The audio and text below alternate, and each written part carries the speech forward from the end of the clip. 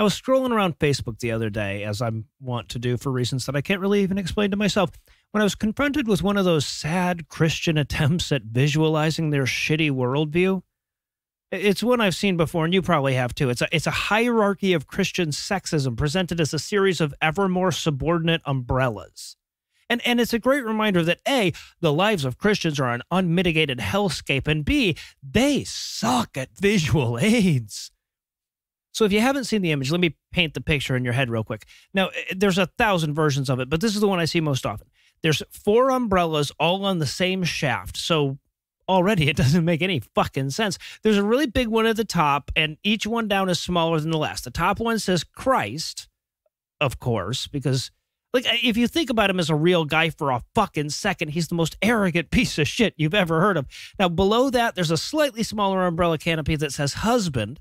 Below that, a slightly smaller canopy that says wife, and an even smaller one below that with children on it. And just in case you're not getting the message, the whole image is labeled Biblical Order of the Family.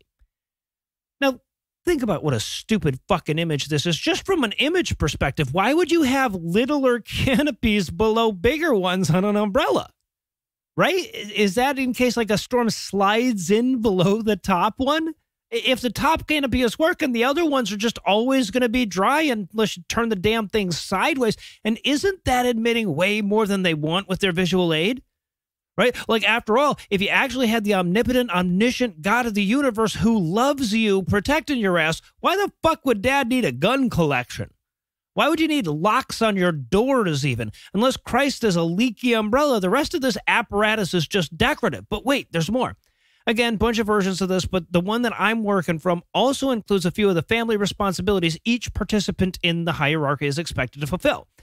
Well, almost. There's actually no responsibilities for Christ at all. His mere presence fulfills his end of the contract, apparently. But below husband, it lists 3 responsibilities. It says protect family, lead the family, provide for family. Below the wife canopy, it says comfort, teach, nurture. And below children, they've got love parents, obey parents. And I don't need to tell you that every fucking one of those is a terrible thing to present as an absolute. Let's start at the top here. The idea that the husband is going to provide for the family is antiquated for way more reasons than just the sexism, right? Very few families are in a position where one person can take care of all the financial needs, and the only reason men have an advantage over women in this one is because of the gender wage gap. And yet, this idea is so ingrained that men in this culture are driven to suicidal levels of depression when their wives make more money than them. I've talked to women who refused promotions or quit jobs to placate their husbands' egos in this regard. And the idea that a penis is the only qualification you need to claim leadership in literally every fucking situation is such a recipe for disaster it once gave us President Donald Trump. But the prescribed roles for the wife are no better. You know, sure, some women are great at comforting, teaching, and nurturing. Others not so much. But worse than that is the idea that this somehow absolves the husband from all of those responsibilities. Right? I mean, even conservative Christian dads still teach their kids shit by and large, but holy shit at all the serial killers they've churned out with their phobia about comforting and nurturing. And then we get to, in my opinion, the worst advice on the fucking chart. At the very bottom, it tells children that their chief responsibilities are to love and obey their parents. And keep in mind, this isn't being communicated as a company policy or as good advice from a motivational poster. This is being handed down on high by God himself to brains that haven't yet developed the ability to question what they're being told. Any responsible human being would be tossing in all kinds of caveats on that, right? Like, obey your parents unless they tell you to X, Y, or Z.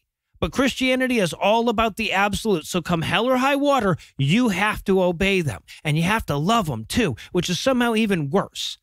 Now, don't get me wrong, I love my parents. I'm sure most of you do too. But I also know some of you who don't.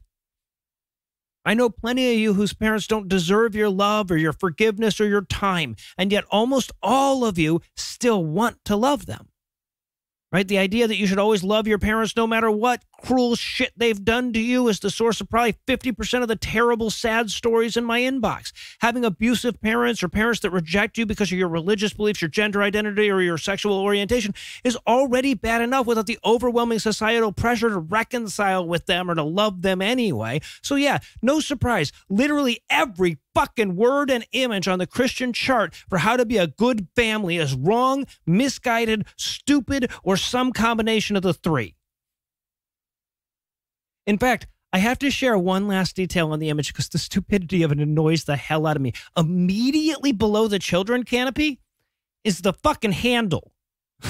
So apparently you have to hold this contraption straight up in the air if you're using it or something. I don't know. So yet again, they've accidentally got something in their dumbass image right, and it's not something they wanted to admit. Right? When you use the biblical order of the family, there's no room left over for your head.